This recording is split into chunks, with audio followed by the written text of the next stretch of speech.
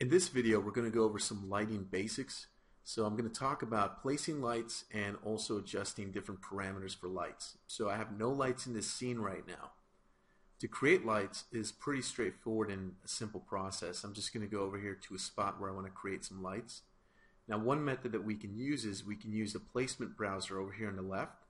We can go to the lights category and you're going to see all the different light types you can place in your scene.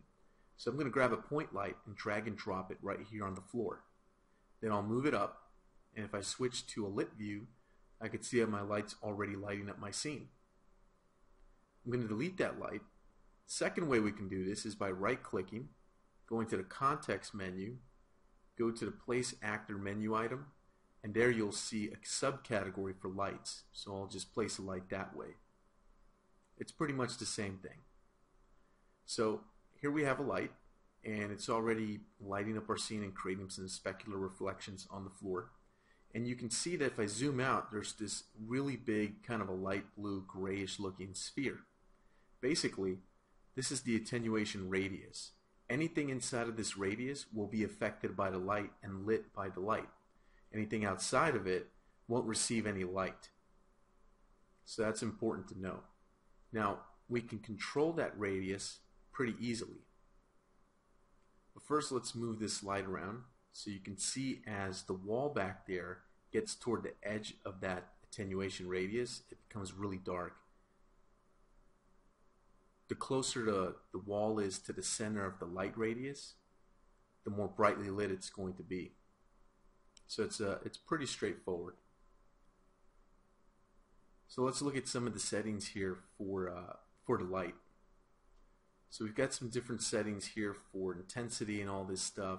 The light radius right now by default, you can see the size that it is. If you want to change that, you can just scale the light down, just like if you were scaling a static mesh.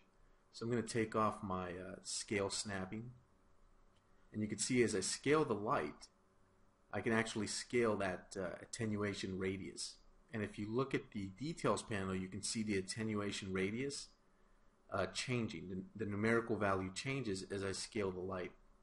So if you want to change this radius, you can do it either in the details panel by typing in a new number, or the way I like to do it is I like to interactively just scale it inside the viewport. So next we have intensity. Intensity is pretty straightforward. This controls how bright or dim your light is. So an intensity of 1,000 is going to make the light dimmer than an intensity of, say, 5,000.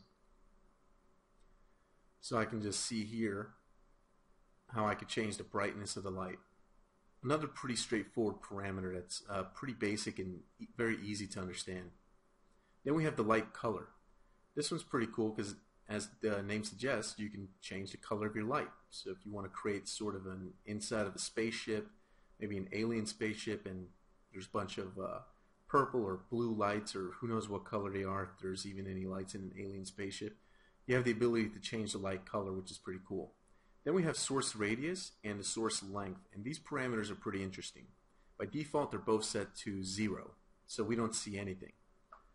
If I take the source radius and I start to increase that radius much larger, you're going to start to see this yellow-looking spherical helper object pop up. And you'll also notice that the specular reflection of the light on the floor, which happens to be a shiny floor, by the way, changes.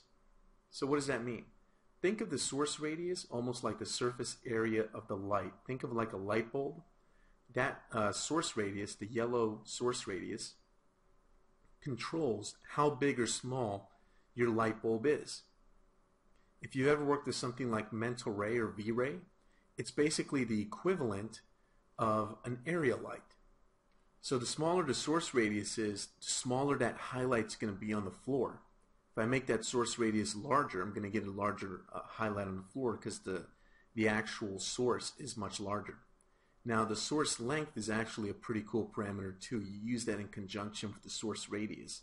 And what that does is it elongates this radius, and you can actually make it almost like, say, like a really long sort of neon light bulb. The reflection on the floor will adhere and change and update based on the source radius and the source length. So I can make these sort of really long neon tubes, which would be really cool for, say, like a showroom for a car, or maybe a cool looking interior space for like a club or a bar or something like that, if that's the kind of game you're making.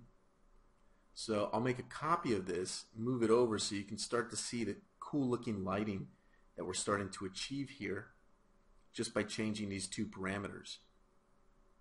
So if I want to, I can knock that source radius down,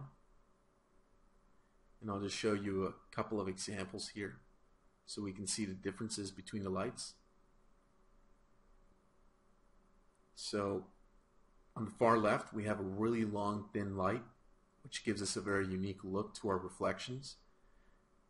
Then over here in the middle we'll have a completely different light. Maybe we'll make one with a larger source radius but keep it round. And then on the right we have a small one with a small source radius that makes it for a small little point light. So there you go, you can achieve some pretty cool looking lighting just by using these parameters.